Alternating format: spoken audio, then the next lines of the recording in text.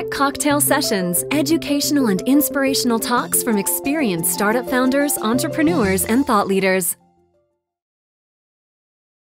Just for you guys, in case you don't know what we do, Clearspring is a company that's actually headquartered in McLean. We have offices in New York, LA, Chicago, Detroit, Atlanta, and San Francisco. We were the first and actually one of the big propagators of that whole widget thing, if you guys remember it.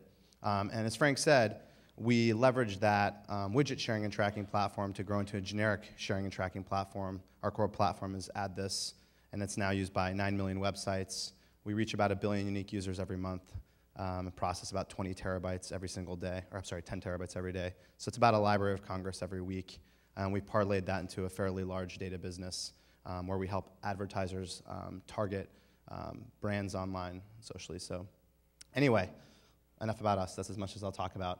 So I'm going to try to go actually fairly quickly. I'd love to get questions from you guys. I think it's more fun that way. And the topic is building momentum. I think it's a really important thing for startups in particular. So how many of you guys have companies that you've started? Okay, that's really good. The hardest thing, and I remember this, and I've worked with a couple startups, and I'm on the board of a couple startups, is you're starting at zero, right? So I'm an engineer by trade. I always start with math. And when you look at momentum, the equation is pretty simple, right? You need mass and velocity, right? So at the beginning of a startup, you don't have any mass. And that's a critical issue, right? You're one guy, two guys, whatever. So at the beginning stages, speed really, really matters. And this isn't just a cute physics equation. It's actually one of the most important things that you hear all the time. You hear it in different truisms like rapid iteration and all these other things. The real question is, how do you start moving fast, right? So in particular, I've worked on online businesses. That's where I've invested. That's where I've worked. And one of the things that I've always told entrepreneurs, if at all possible, is ride the wave, right? And again, a lot of these things are going to be trite, but if you can do them, they work really, really well. So an example of riding the wave, in our case, for instance, was when Clearspring started and we were funded in 2006, social networks were really picking up in heat. You may even remember a company called MySpace. How many of you guys still have MySpace profiles? Right? I mean, you're laughing, but I'm going to use that example later on about how important momentum is. And it can hurt you on the way up, down as much as it can help you on the way up. It's a powerful force, and it needs to be managed.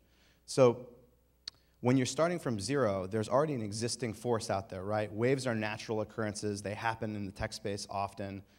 There's multiple different waves, right? It's not just about social. There are subwaves and everything else. That's a pretty high energy source, right, to pick up velocity. And so again, in our case, we use social. In a number of other cases, when you look at it, for instance, Buddy Media. How many of you guys know Buddy Media? They're one of the largest management tools for fan pages, which Facebook fan pages are now one of the biggest ways to communicate with your clients. Buddy rode the whole Facebook wave and said, they went into clients and said, hey, you guys want to manage your presence on Facebook? Everyone says yes, right? That's an easy way to get in, but they had nobody. So again, it's a lot easier to get in.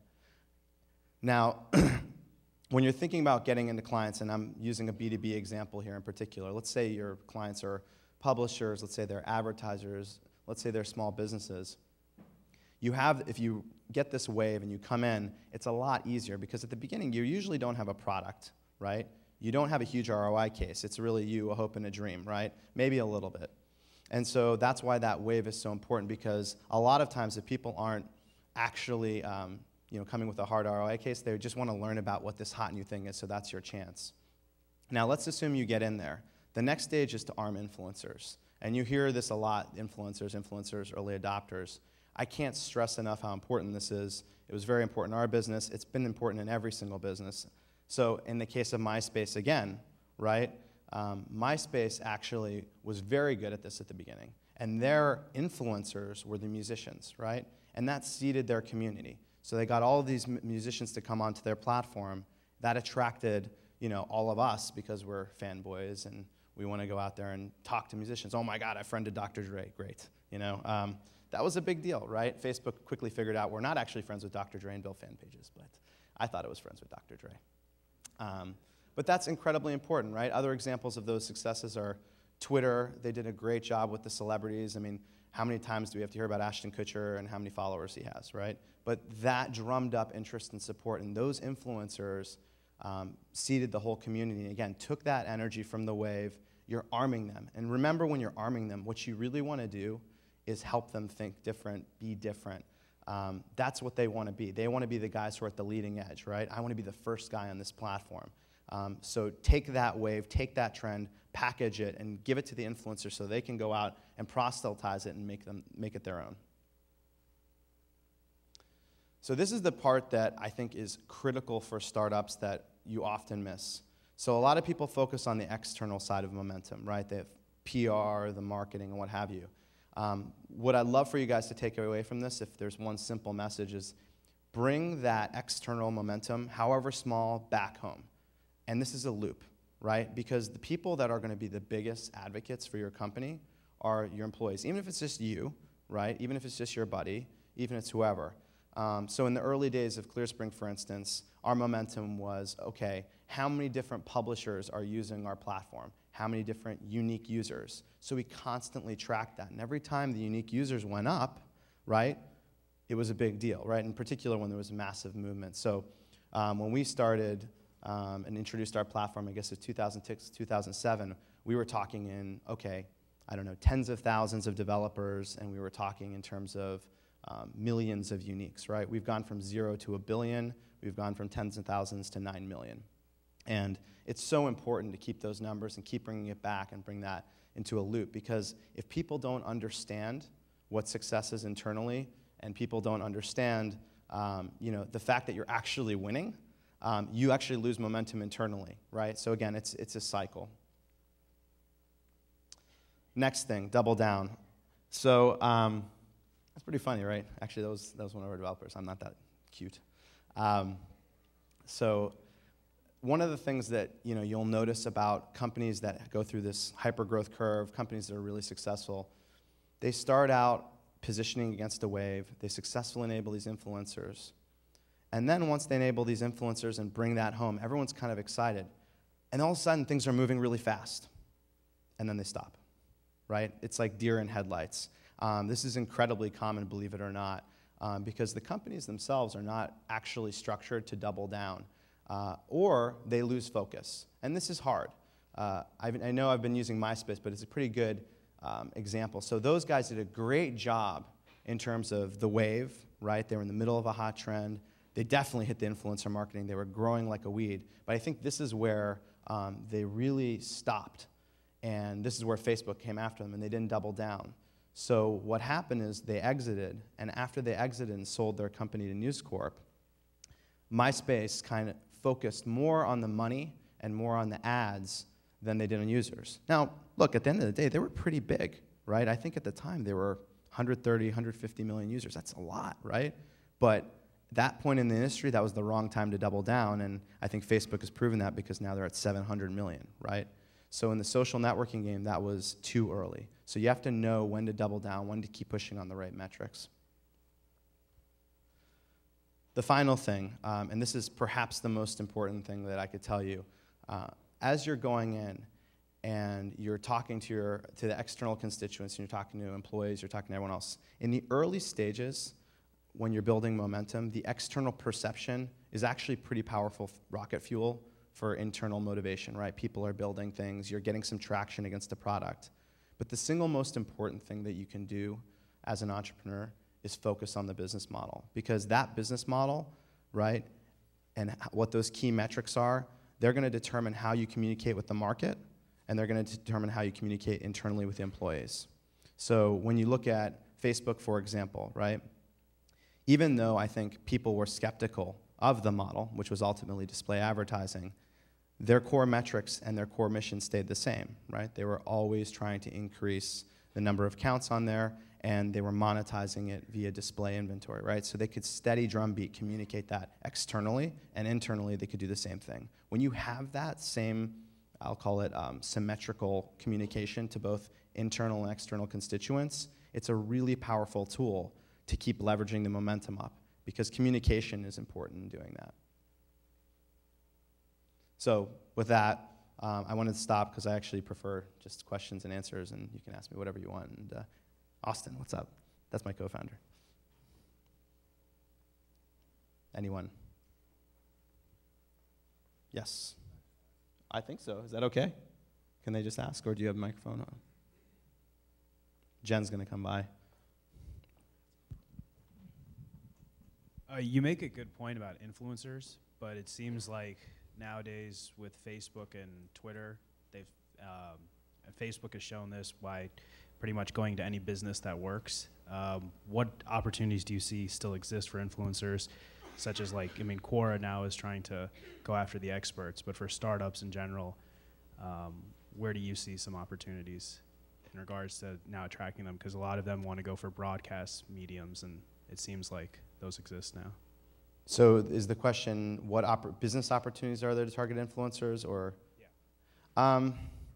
Honestly, I think that it's always there. I don't think it's ever going to go away, and it really depends on the product and the vertical. So, in MySpace's case, they tip musicians because at the beginning, there was really a platform for promotion for musicians. Quora is trying to target experts to see the community because those experts in turn are going to promote and bring people in to view the content they produce. But I mean, if you look at anything social, for that matter, even look at like the Uber suite of products, right? Ecophon and all those other things. They're promoted by the fact that these high-end people are using them. And then on Twitter it says, attributed to Ecophon. It's like, oh, okay, that's a cool version of it that's really high-end guy has it. So I just think it really depends on vertical. And I wouldn't think to yourself like influencer market is cornered. My point really was that you want to hit the people that are influential in any given vertical they're at. Because those people are just powerful, powerful advocates. Apple is a company that their entire brand is built around marketing influencers, nothing else. And then everyone wants to, all of a sudden you see everyone with white earbuds, right? Does that make sense? Can you talk a little more about the double down moment? Yeah. So in our context, for instance? Yeah, in your context, MySpace, Facebook context, just a little more about that. Sure. Well, this is important, right? Because one of the things is that investors will often tell you is follow the money. So there's a number of different signals that'll tell you whether to double down. But when you have customer attraction, right, and you can see that that's a repeatable model, right? So let's say so double down, for instance, let's say that you hit like 3 or 4 key customers in the case of a B2B business, right? But you know that the thing that you've done for them actually will work for multiple people. Hit the pedal to the metal. To put it in mathematical terms, the very best time, and Groupon and Living Social have done a brilliant job of doing this, is once you understand exactly what the value of the customer is, and you know exactly how much it costs you to acquire that customer, in particular in online businesses. I mean, if the acquisition cost is just a little less or even close to the cost or the value of the customer, then you just go after it. And what you're seeing actually online is there's a whole class of businesses, Groupon, Living Social, Gilt Group. I mean, you can go on and on. They're very simple. They're based on this principle that they've quickly established how much the customer's worth, and they're masters of customer acquisition. So I think that's actually a huge skill to learn if you're an online business. Does that help? From widgets to add this, was it a gradual movement? Was it a shower moment? Was it a strategic napkin moment? Can you kind of describe that? Strategic. It was all of the above, I think. I mean, I can give you the elegant version of the story, which the PR people gave me, or I can give you the messy version, which would be several beers, but I'll give you the in-between because of time constraints. I think what we recognized quickly was that widget sharing and tracking, right, was not going to be enough for the publishers. And that simple realization woke us up and say, wow, there's this company that's doing something simpler, and they're just doing link sharing, right? And basically, publishers don't care if it's widgets or videos or whatever. They just want to connect to these social networks. And that realization sparked, this investigation that prompted us to go in this direction of add this. The actual shift and change, first we ripped out all of the code for the original add this and made sure that we thought it was pretty good. And then once we had a ton of momentum behind it, then we downshifted our original platform and tried to move people over. And that was about a 12-month process. Can you, in that situation, describe the impact to your customers and how how you transitioned them to something you first got them to believe in. Yeah. And then you kind of woke up one day and said, haha, joke's on you, you're going to now want to use this. The ha-ha joke's on you thing doesn't work, actually. But what we did, that was really tough. That's an awesome question, actually. So the way that we positioned it was that we view ourselves as partners with the customers. Our job was to navigate them through this ecosystem, start with a we want your mutual success scenario. And once you both establish that, then you say, look, this is where the market is heading. Do you agree or disagree? The key, I think, with those situations is very open communication. You try to give them ample time to switch over, ample rationale, and make it as easy as possible. But you should also make it easy for them to leave you and not make it seem like you're holding them hostage. So we had various ramp down paths for different people, but most of our very, very big publishers transitioned very quickly, and those who didn't consciously transition actually started using AddThis anyway by accident. So it was a nice. It actually worked out pretty well mathematically for us. When you talk about riding the wave, usually when there's a wave, there's already established players who have kind of leading the way. MySpace in your example. So for the newcomer or the disruptor, isn't it? I mean, how do you handle the one who's already established? Do you think MySpace failed because they made bad decisions, or there was a better disruptor? So do you want? I'll repeat the last question, which I think is do I think MySpace failed because they failed to ride the wave, or there was a better disruptor? Let me see if I can answer that in a short way. The shortest way to answer that, I think, is I think MySpace failed because they fundamentally didn't understand the nature of the wave that was occurring. The wave that was occurring, and it's still occurring, is that there is going to be an infrastructure, right, a social platform for the entire web. MySpace fundamentally positioned and viewed themselves as a media company that made money off display advertising, that did entertainment and everything else. And Facebook was deadly focused on everyone on the planet using it and every website, right? And that was, I think, when we were starting early on, we had to fight to get, applications, to get widgets, anything installed on MySpace. They want us to pay them at points. It was like war to get onto MySpace. Facebook was the exact opposite.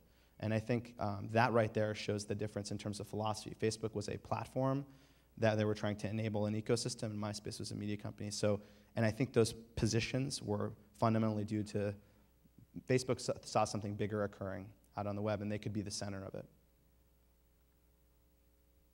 Anyone else? I'm calling on everyone in the front. How often did you review your metric as far as like a strategic revamp? Like how often would you look at the metric and say, oh, we're really following the right metric? So now, it's funny, it's revisionist history, right? It's really easy to say that we're metrics driven and everything else. I think you try your best as a startup to pick the right metrics. Now, I can tell you what we do now. We have weekly dashboards which encapsulate the entire business. We look for key trends changing. And basically, I would say if you see anything changing in the macro system, right, then you go ahead and revisit your metrics to see if you're reading it the right way. But in the web space, honestly, I would say at the minimum, every single month you have to look at it and just make sure you're fundamentally, not missing anything.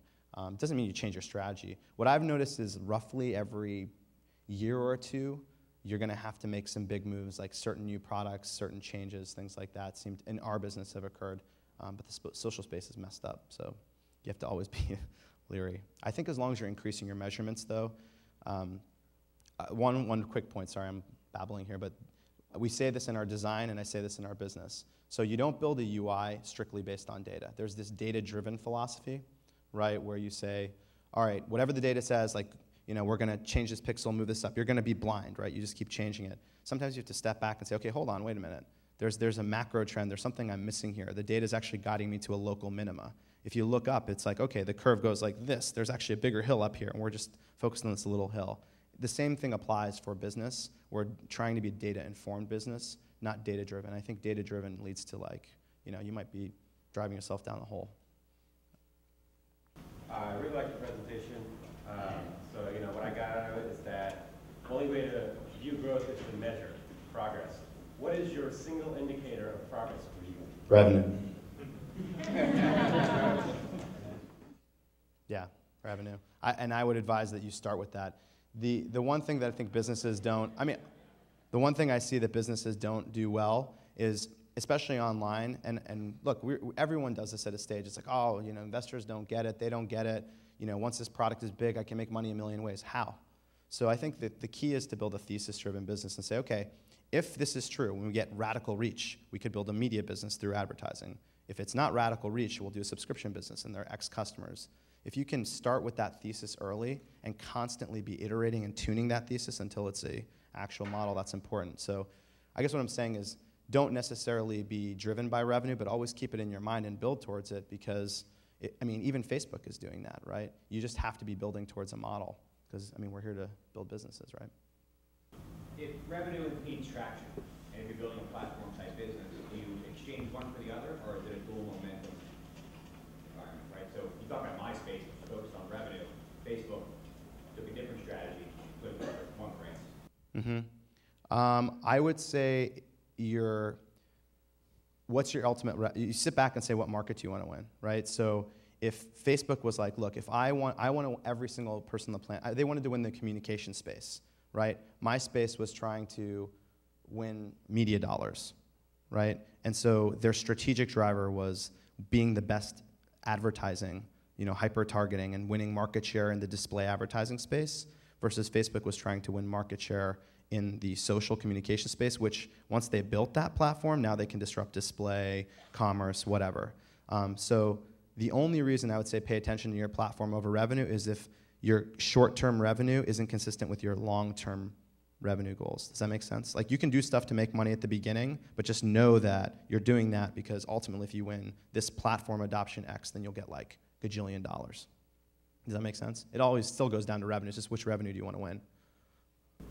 A minute ago you were talking about looking at analytics in terms of your website performance and maybe website redesign and how you can fix things. What's your view on the role of the designer, like Leslie was talking about earlier? How would you cast the design, how would you weight the design vision versus analytics? Ooh, that's tough. I would say that in our company, at least, and in my personal opinion, the new designers have to be good at analytics. Again, we believe in the data-informed version of the world. So if you don't have a designer who's always asking you what is so let's say you have an interface. What is the one thing that you want that interface to do really, really well, and what are the maximum 3 metrics, but what is the one metric you want to get accomplished? So on addthis.com, when you go to that, the absolute #1 thing is get the code, period, the end. So we try our best to maximize it. So our bounce rate is as high as possible, right? We don't want people to hang out there. We want them to leave. So if your designers are not cognizant of that goal and then at least smart enough to kind of work through analytics, I feel like that's the next generation. If you look at ad creative, anything in agencies, everyone's moving towards that. So it's a unique opportunity, I think, for people who are in design. That's actually our last question for the session. All right, thanks a lot.